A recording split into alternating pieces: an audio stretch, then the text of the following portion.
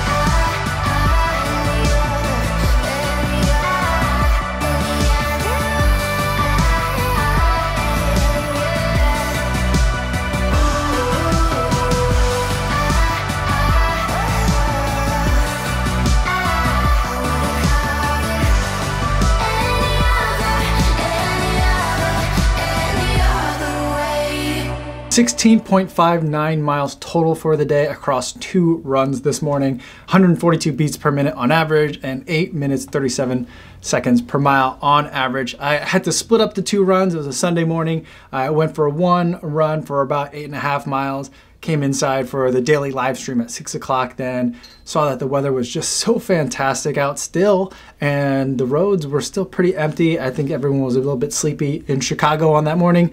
And so I went out again for another 8 miles because I was just having so much fun running in the Altra Escalante 2 and also just enjoying some beautifully balmy Chicago spring weather. Now, before I get into my thoughts on the Altra Escalante 2 and how it went for these first, I guess, 2 runs, if you want to put it that way, I do want to go over some disclosures.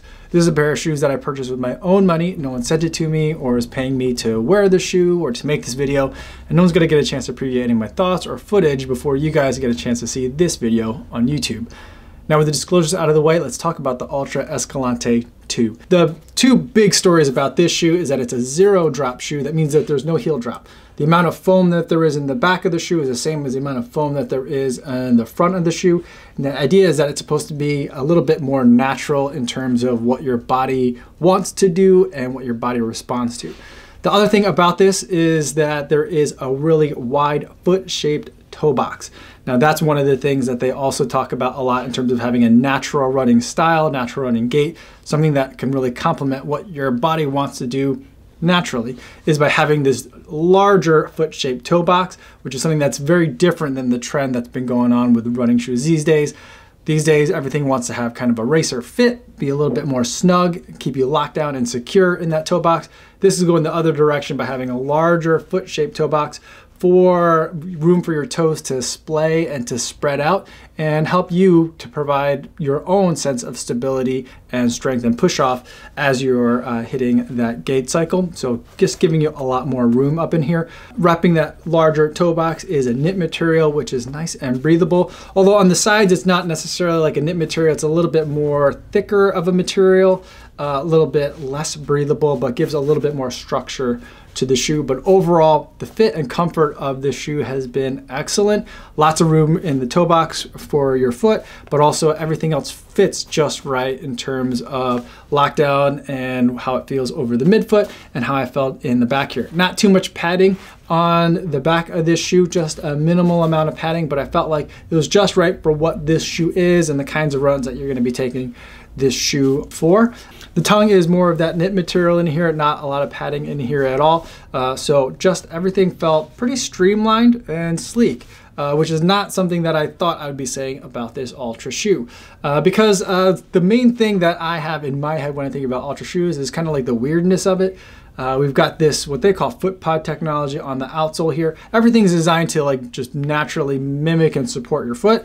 And that extends all the way into the foot pod technology on the bottom, where they've placed the rubber here and cut grooves into the foam that are supposed to mimic some of the ways that your body and your foot naturally moves. And I think they've kind of, I want to let Altra be Altra and like do its thing, but I just feel like you're going over the top by actually making it look like there's like toes back here. But I think the main part of the story is, how did I feel as someone that normally runs in 8mm heel drop shoes, 10mm heel drop shoes, transitioning to a 0mm heel drop shoe, and I didn't really have a problem with it. I've run into comments from other shoes that I've tested that I didn't like so much that were like 4mm heel drop shoes, that people said it's because I'm not used to the heel drop and that it's something that takes weeks, if not months, hundreds of miles to get accustomed to.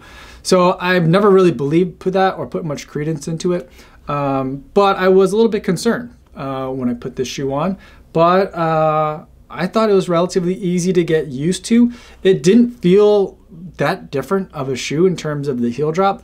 It felt a little bit like clumsy of a shoe for the first couple of miles. I felt like I was running something a little bit different, something that had a wider platform to the bottom. That's really the main thing that I felt. But after the first few miles, about 3 miles or so, I felt like this shoe and I got into a really nice rhythm, and I felt like this was a really great daily trainer. I like the foam, this Ultra Ego foam that Ultra is using. I felt like it gave me a nice combination of protecting me from impact on the road while also making it sure that the ride feels nice and snappy. I felt like it was a pretty nimble shoe, which is something that I was really surprised by, given by how much kind of like shoe there is on the bottom. It kind of looks like a big paddle to me, but I felt like it was really able to stay with me and kind of run wherever I wanted to run and how I wanted to run. Some slower paces, a little bit of faster paces, nothing too fast for today, just an easy run, some easy miles on a Sunday morning. But I felt like the shoe kind of just disappeared, and I was just having a great time running, which is what you want for your easy day, daily trainer type of shoe.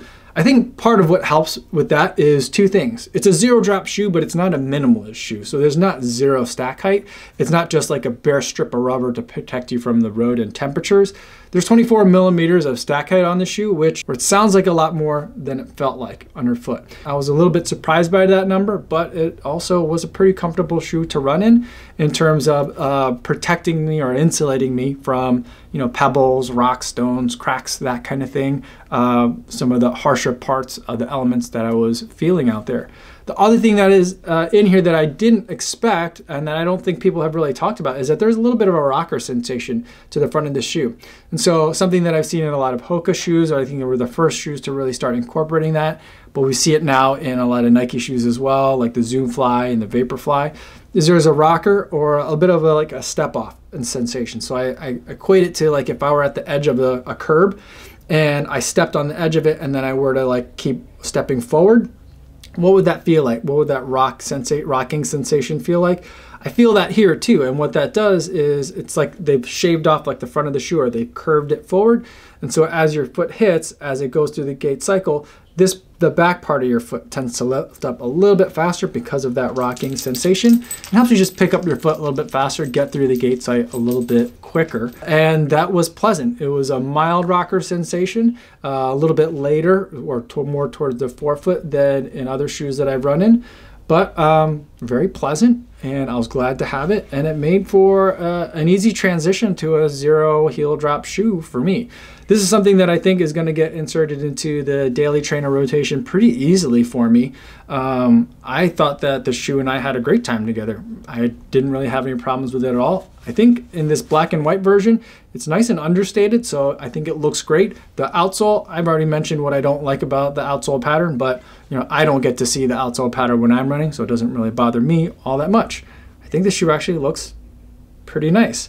I do like this little stripe that they have down the tongue that covers up some of the lacing.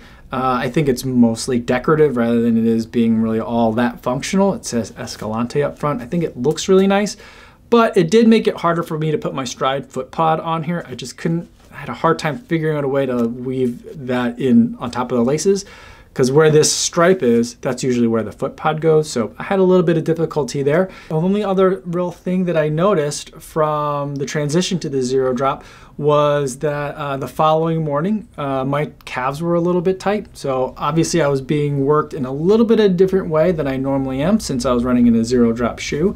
It wasn't like I didn't notice it at all. It did feel it the following day. A little bit of pleasant tightness in the calves, feeling like I worked out something different, a little different part of the leg. And so something that I noticed, but it wasn't painful, it didn't hurt. I didn't run in the same shoe the following day just because I was testing other shoes, but it's something that I can easily see myself reaching for multiple days throughout the week. I really like this shoe. It's fun to run in. A surprise for me. I thought that I was gonna have to really fight to try and figure out, okay, maybe I don't really like zero drop, but for people that do, is this a good shoe? I was trying to be fair to it that way, but I don't have to kind of do any of that kind of mental gymnastics for it. I just like the shoe. It's comfortable to run in. The foam is nice. The rocker is nice. It's a great daily trainer. So if zero drop shoes are something that you've been interested, now is a good time. I think this shoe just got discounted on the Altra website. So it's just a little bit over $100 right now. And I think that's a pretty good value and making it for an interesting time to try it out. I believe there's a 2.5 that's either out or coming out soon from this shoe, which is why that shoe might be discounted now. So maybe you might want to wait for it. But this Altra Escalante 2, I think, is a pretty interesting shoe. I look forward to getting more miles into it, and I'll update you once I hit 100 miles in the shoe, which hopefully will be pretty soon. So hit the subscribe button so you can be notified for when that video hits. If you want to talk in the meantime any more about this shoe, feel free to put your questions or comments down below. I'd love to talk to you guys about it more down there. That's all I have for today, everybody. Thanks so much for making it all the way to the end of the video. Hope you guys stay safe on your runs out there, and I will see you in the next one. Yo, what's going on?